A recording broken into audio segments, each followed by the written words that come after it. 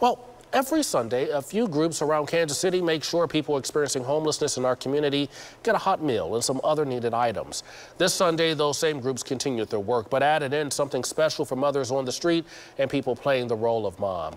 KSHB 41 News reporter Leslie Delaspore introduces us to that group and the people getting the help. Handing out love, hope, and joy, one plate at a time. I can't think of a better thing to do on Sunday. Hearts and stomachs of the homeless were full this Mother's Day.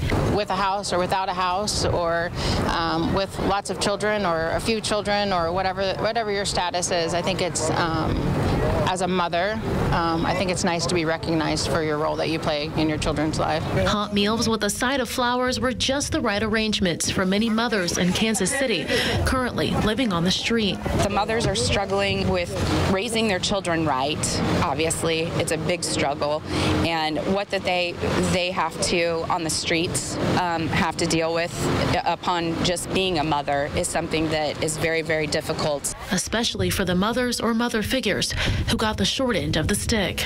We know how difficult it is to feed a family right now.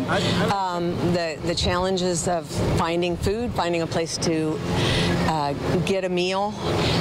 A lot of times we have a lot of families that come to our park, and we try to make sure that the kiddos have extra food for them. Groups like Free Hot Soup and others on Sunday are thankful for the village of support and donations from the community. Something to make them feel a little bit special, or a lot special, without any questions asked. You know, sometimes it's a very sensitive subject for a lot of people. That ensured those deserving of their flowers receive them. I would hope that it would mean a kindness and generosity out of everybody's hearts, a little piece of joy. You know, they might not have a vase to put it in.